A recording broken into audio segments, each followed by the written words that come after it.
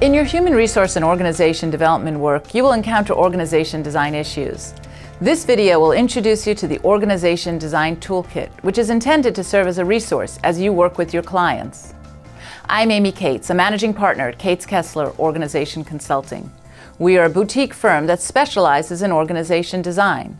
We have written 4 books that will provide you with in-depth understanding of organization design methods and models. The toolkit that we have put together for you has the tested frameworks that we use every day in our own consulting practice, working with leaders of great companies around the world. We always start any discussion of organization design with the STAR model.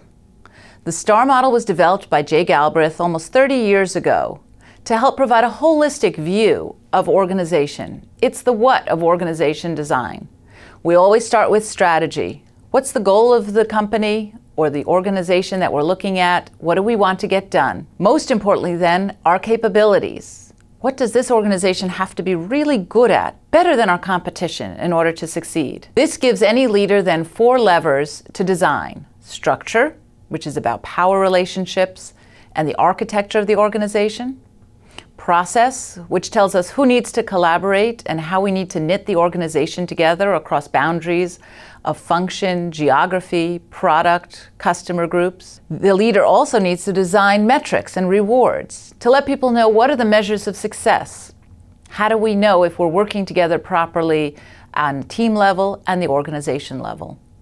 And finally, the STAR model is built on good people practices. What is the talent profile of people that we need? How do we need to enable them and give them the skills and set the expectations for their success?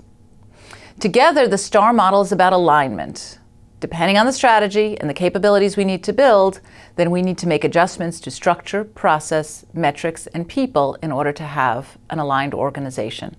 The second core model in organization design is the 5 milestone process. This is the how of organization. We always start with what's the problem to solve.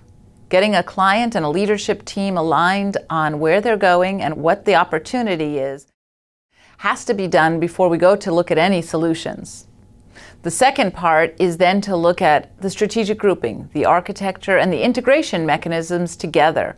We often do this work in a participative way. We find that this is the design part of organization, and it benefits from having a diverse group of people bring their perspectives to the work.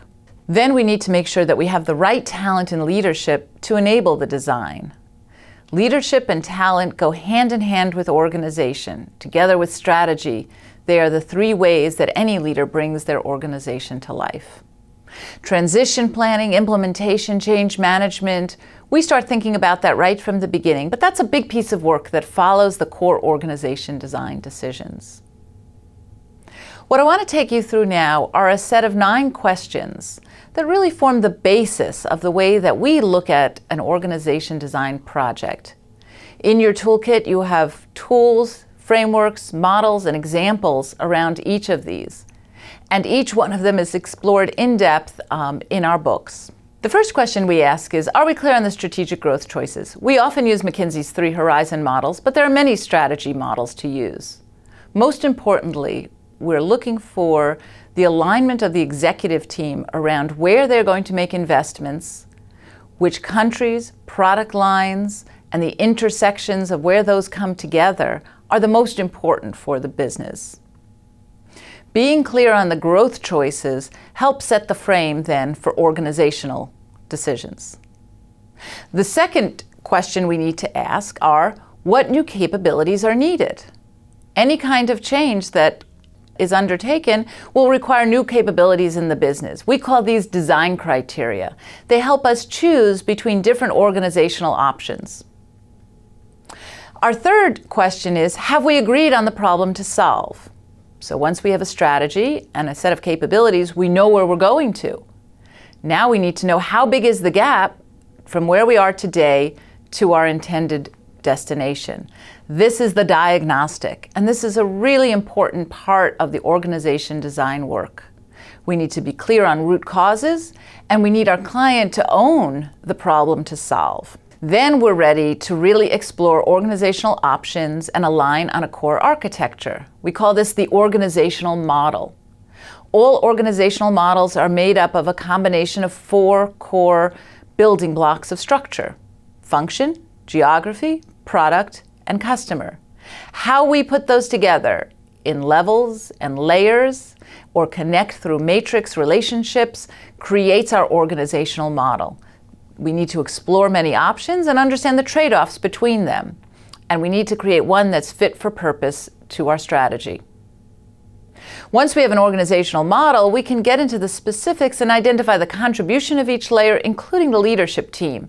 This gives us our organizational chart and roles. Structure and roles is not enough. We need to look at the critical points of integration and how we connect them. So our sixth question and our piece of work is really around creating those connections across the structure. No matter how we put the work together, we will create silos and boundaries. Finding the right points of intersection, where people need to collaborate, is an important part of the design process. Often we call this the business handshake. Who needs to come together across functional boundaries, product, geography, or customer groups to really plan, measure, monitor, and make adjustments to the work? The seventh part of our toolkit is resolving tension points. All organization designs create tension.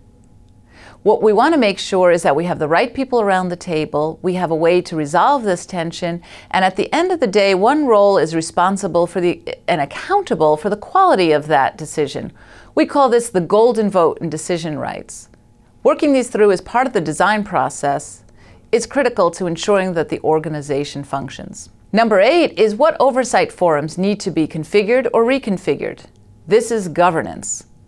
Who do we need to bring together? How often do they meet?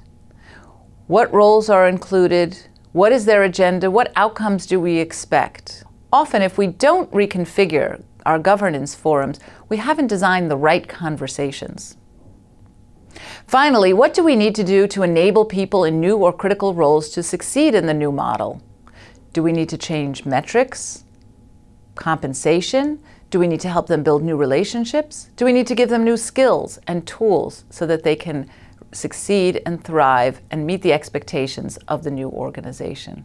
The best way to build your organization design muscle is just to try it out. I encourage you to bring these tools into your own practice, and I wish you all the best in your organization design work.